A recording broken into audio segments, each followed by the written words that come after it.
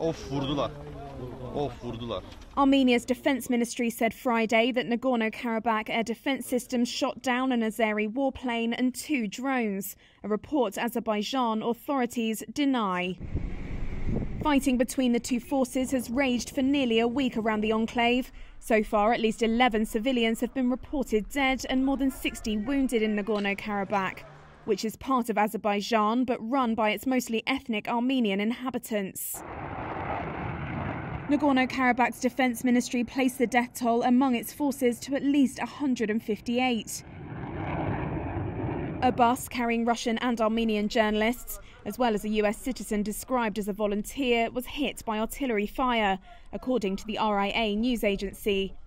Just a day after 2 French journalists underwent surgery in Nagorno-Karabakh after being wounded by Azeri shelling.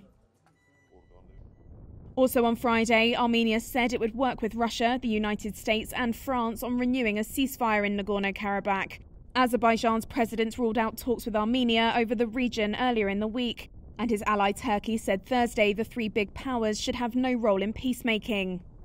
The fighting is more serious than at any time since a war in the 1990s, in which 30,000 people were killed. It has deepened concern about stability in the South Caucasus, a region where pipelines carry Azeri oil and gas to world markets.